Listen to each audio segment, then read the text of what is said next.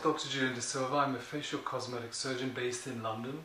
And the question I've been asked to answer, has there been an increased demand for Middle Eastern patients coming to London for facial cosmetic procedures?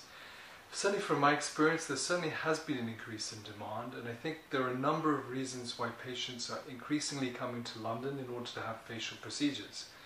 I think firstly is patient safety, and we have a very high quality of safety for all locations and facilities that provide facial cosmetic surgery, and that is because there's a very tight regulation by the Care Quality Commission. And the Care Quality Commission accredit all facilities in order to ensure that the patient safety is the #1 priority.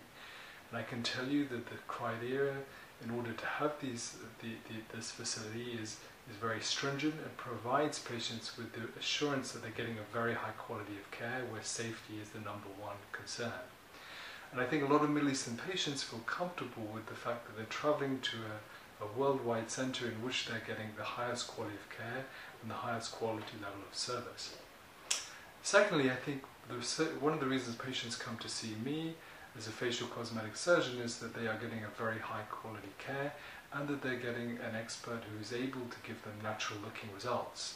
And Middle Eastern patients have certain characteristics as a result of their genetics and the environment in which they live that require an attention to detail in order to ensure that any surgery that they undergo gives them a natural looking result.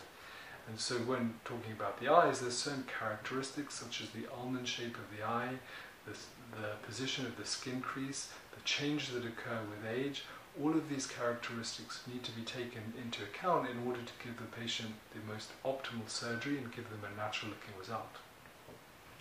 Another example would be rhinoplasty, and certain characteristics of Middle Eastern patients, such as large noses, a large bump, or slightly bulbous tip, these characteristics are important into taking into account with surgery in order to preserve one's ethnicity but still give them a natural looking result that they're looking for. And for me, my goal is to give them surgery that often their own friends and family will have difficulty telling they've had surgery because it looks natural.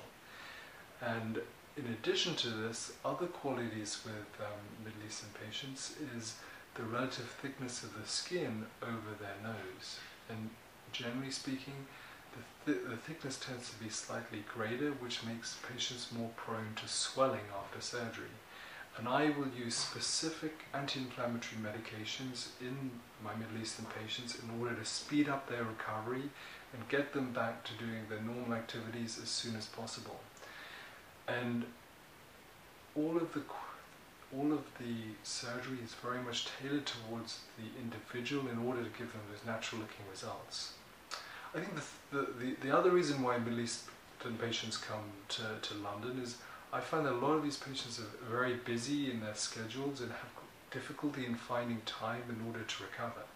And coming to a city such as London, which is very cosmopolitan, has a lot of people who live from all parts of the world, enables patients to recover in a relaxed environment, as well as getting the best possible results with the fastest recovery possible.